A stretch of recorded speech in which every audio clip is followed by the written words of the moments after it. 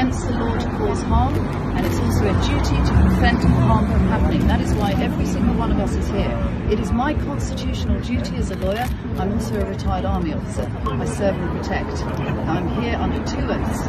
My colleague is also a lawyer. Our principle one of the Code of Conduct is to uphold the rule of law and administer justice.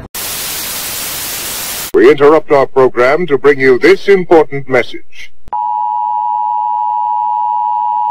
This person is a solicitor, but we have not issued a practicing certificate this year, so they are not allowed to practice as a solicitor.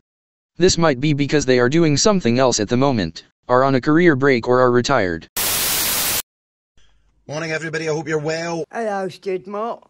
Big show tonight, Doctor.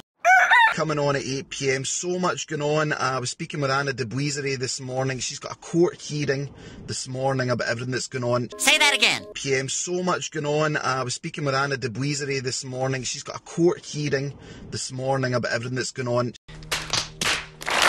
She's doing some incredible work right now. Bullshit level, DEFCON 5. She's actually making submissions to a court in Malaysia. Oh, shut up, you cunt!